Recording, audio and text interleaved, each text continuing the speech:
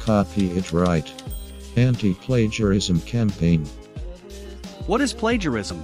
We know talking about plagiarism is boring, so let's see if we can explain it in 30 seconds or less.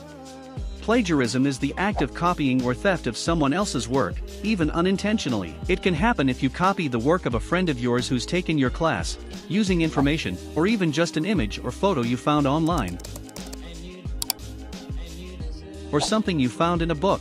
The easiest way to avoid committing plagiarism is by referencing or acknowledging the source. Read up on how your learning institution or workplace goes about referencing sources. It'll save you a lot of trouble in the long run.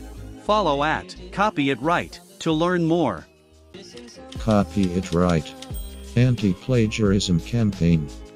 What is art theft, aka visual plagiarism? Visual plagiarism is essentially the same as normal plagiarism. It's when you use someone else's work, art, design, or concept, without significantly changing it or acknowledging the source. When you use anything like videos, photos, logos, screenshots, artworks, animations, and even memes, you could be committing art theft.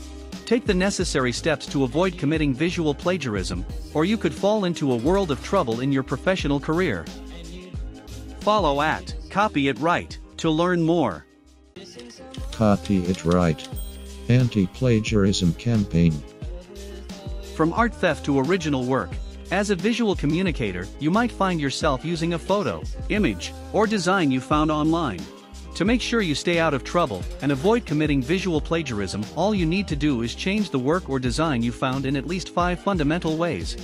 You could alter it by changing the color, positioning, scale, lighting, materials, cropping, pattern, layout, and more.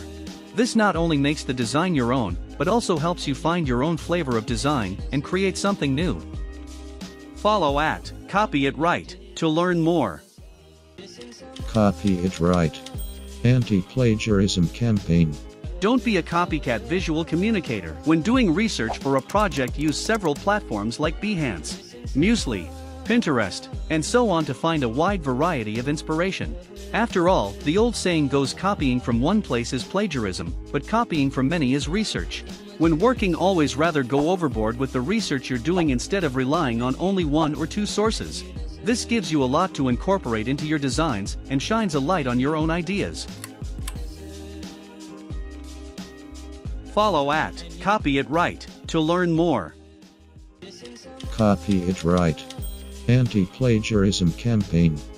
Art theft and its consequences, aka visual plagiarism.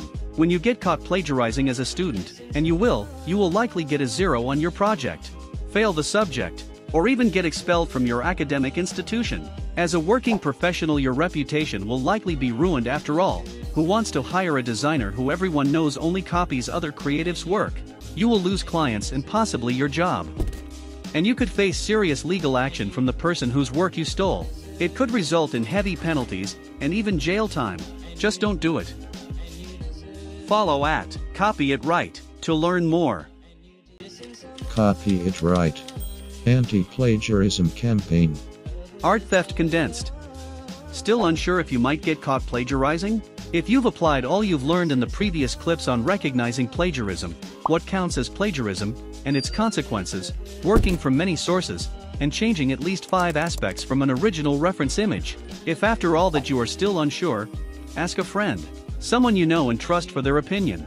If they give you the green light, you are probably okay, and if not, it's back to the drawing board, and that's okay too. Follow at Copy It Right to learn more.